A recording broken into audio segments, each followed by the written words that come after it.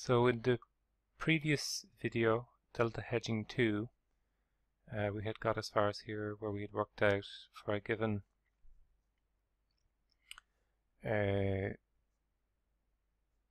stock price with a particular exercise, risk-free rate, dividend yield, maturity 52 weeks and volatility of 20%, that the delta of the call option was equal to 0.63683, and that would imply buying 100,000.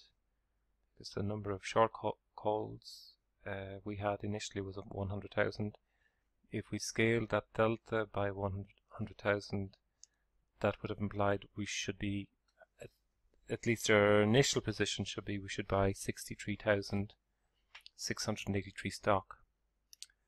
And the logic here is just this: it's that we're dynamically replicating the short position on the option. We sold 100,000 call options.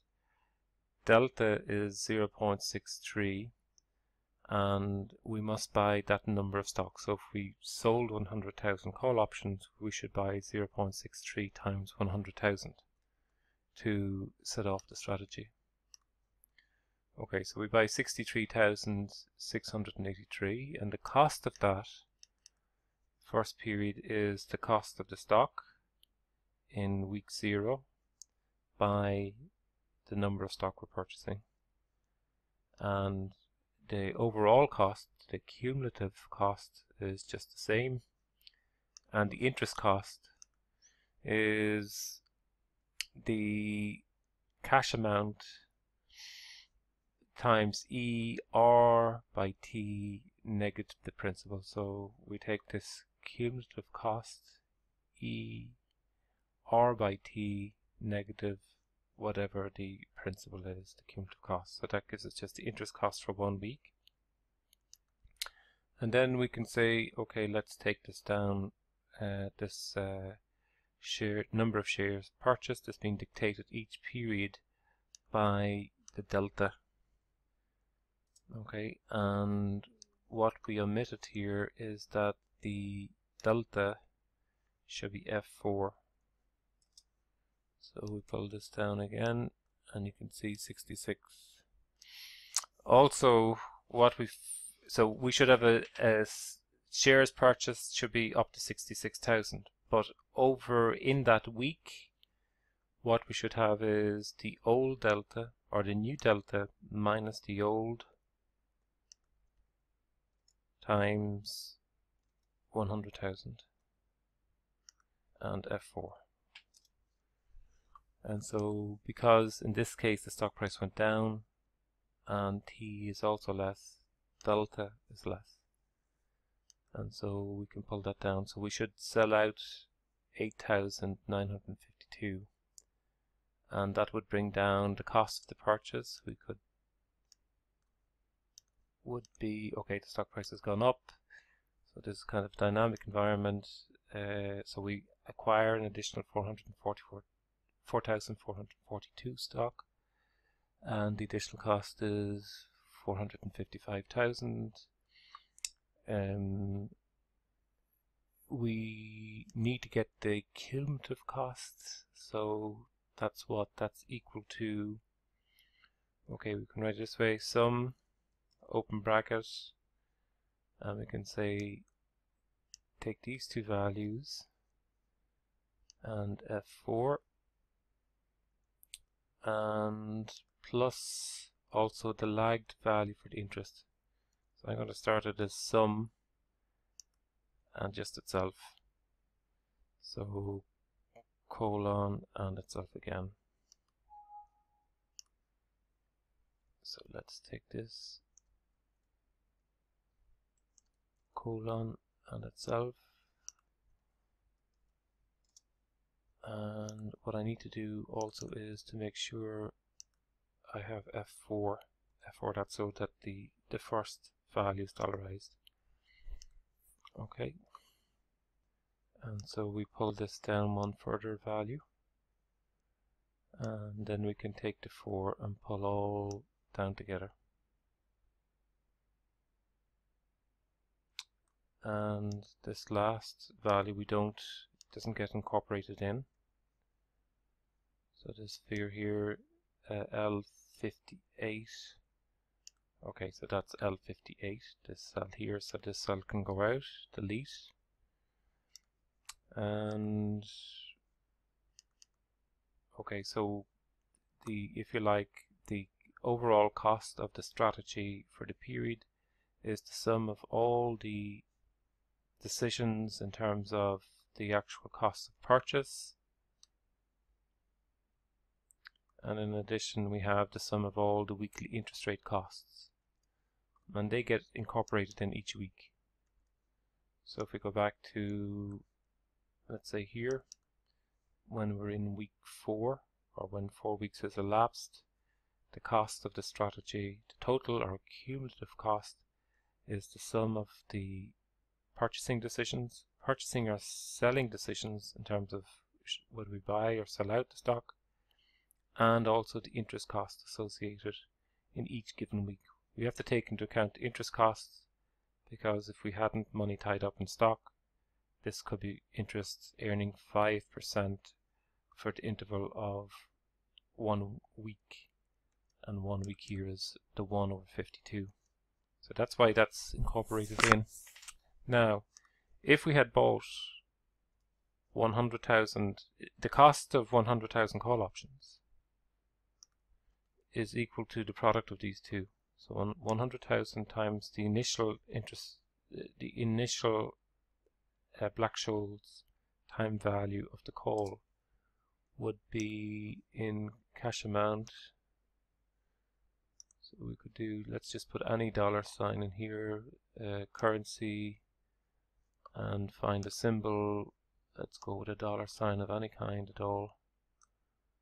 If we can find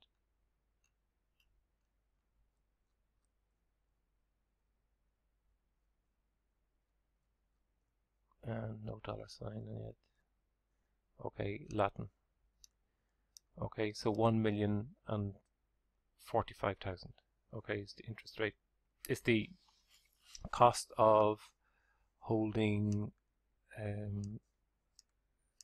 100,000 call options. So if you sold 100,000 call options, that's how much you should have expected to receive. But this delta hedging strategy is saying the following, that you have a dynamically replicated portfolio where the 100,000 calls are being offset by a delta position in the stock. So the delta E negative QT ND1. Okay, so the delta here each week is being recalculated, and that then dictates, do we buy stock? How much stock do we initially buy to cover that position? So we could, if you like, take this, edit, copy. Okay, go back into the spreadsheet. We could take this strategy here. Okay, if you think of what we're trying to do, we've sold 100,000 call options, and we should buy ND1 E negative QT ND1 times the stock. So in this case we bought ND1 times 100,000.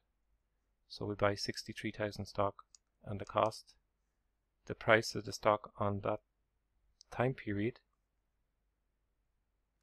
multiplied by ND1, multiplied by the number of stock that we purchased. So it's 6,368,000. The following week the stock price goes down, ND1 goes down, we sell out some of our position, and we mitigate or reduce the cost of purchasing the stock. The week after, the stock price goes again, and the number of shares now drops to buy another additional almost 8,000. But then the following week the stock price goes up and ND1 rises. So for all the world, this is like the stop loss strategy that we proposed, except in this, with the stop loss strategy, what we had intimated was that when the stock price went above 100, we bought up fully 100,000, and as the stock price goes below 100, the exercise, we sell out fully 100,000 stock.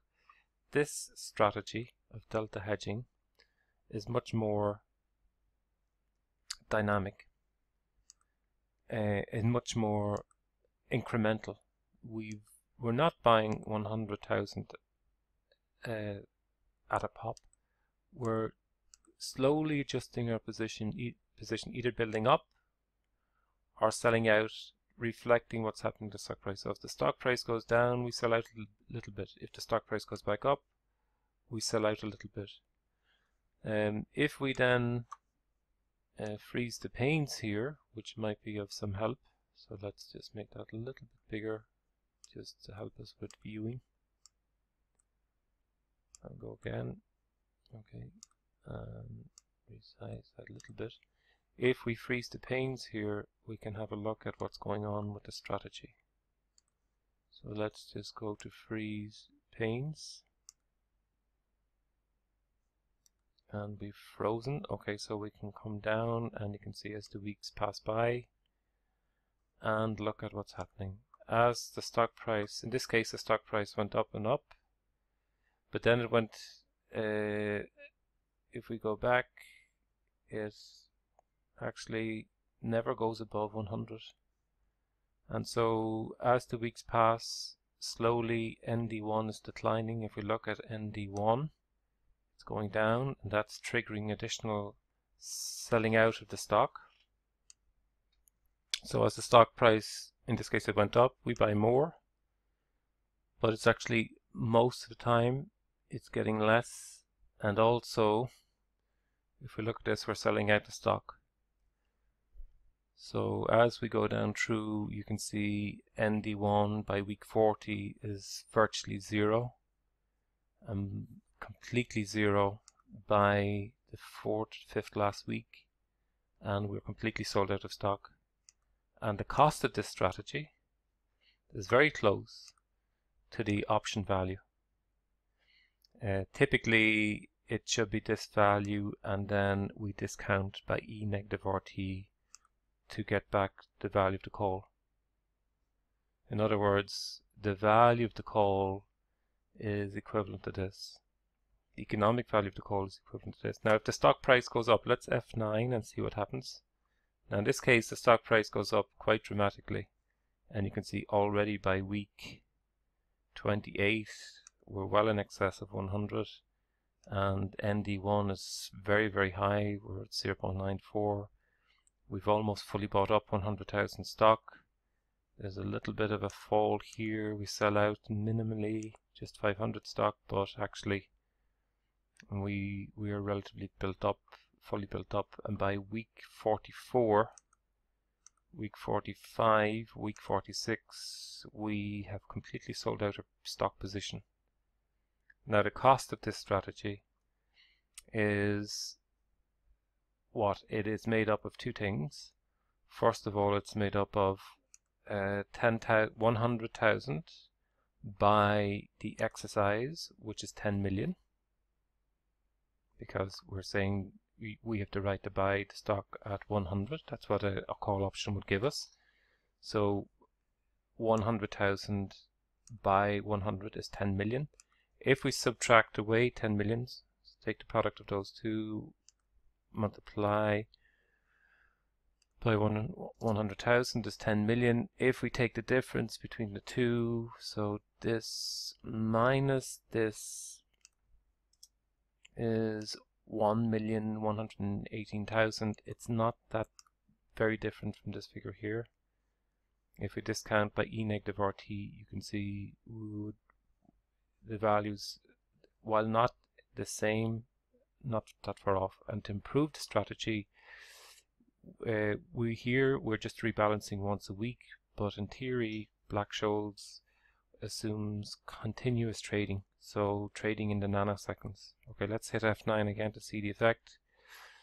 Okay, 108, the cost here, taking 10 million away from the cumulative cost here. We go again, this time it's lower, substantially lower, but what we have here is no longer the cost of the purchase of stock. What the cumulative cost here just reflects the cost of the option, and the value here now is now close at this value here. That's because